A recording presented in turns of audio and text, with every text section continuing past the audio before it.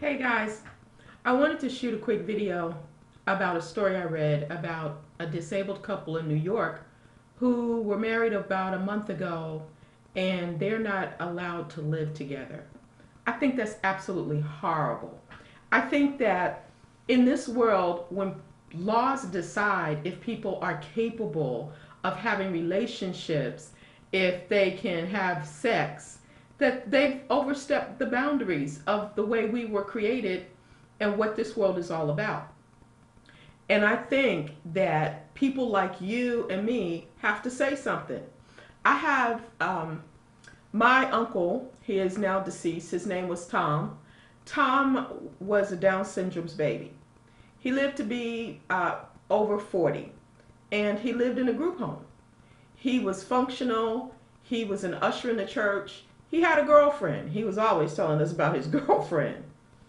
If Tom had, excuse me, if Tom had decided that he wanted to marry someone and live a normal life as possible, I don't think that we as his family or the state of New Jersey, because he lived in Jersey, or anyone else had the right to tell him that he couldn't do that.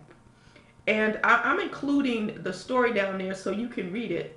But I think it's absolutely horrible to live in a country where people who love each other want to do the right thing. They don't just want to live together. They are married. And the Bible says that marriage is honorable in all and the bed undefiled, which basically means that married people can do whatever they want to do in their bedroom.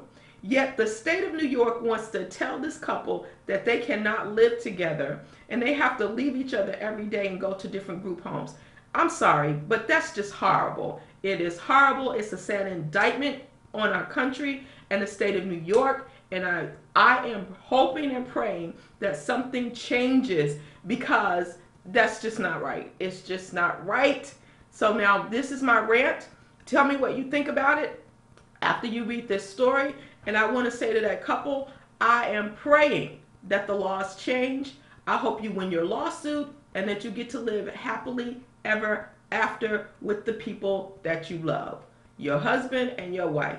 You deserve it. So that's it, guys. Leave your comments down there. Tell me what you think. It's just horrible. It is just horrible. So I'll talk to y'all later. Bye now.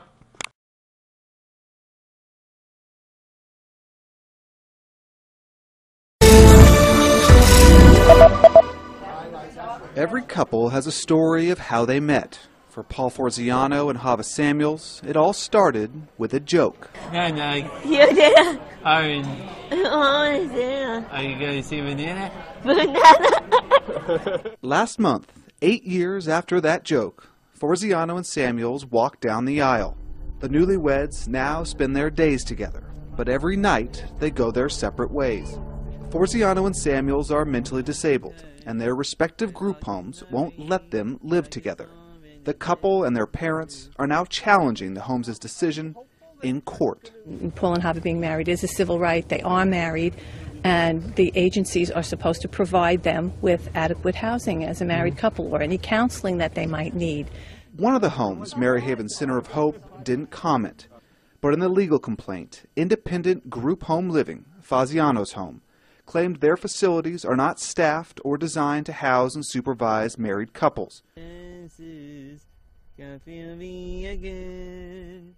Mentally disabled couples living together is nothing new, but whether a group home has the legal obligation to accommodate the needs of a married couple has made the case of particular legal interest.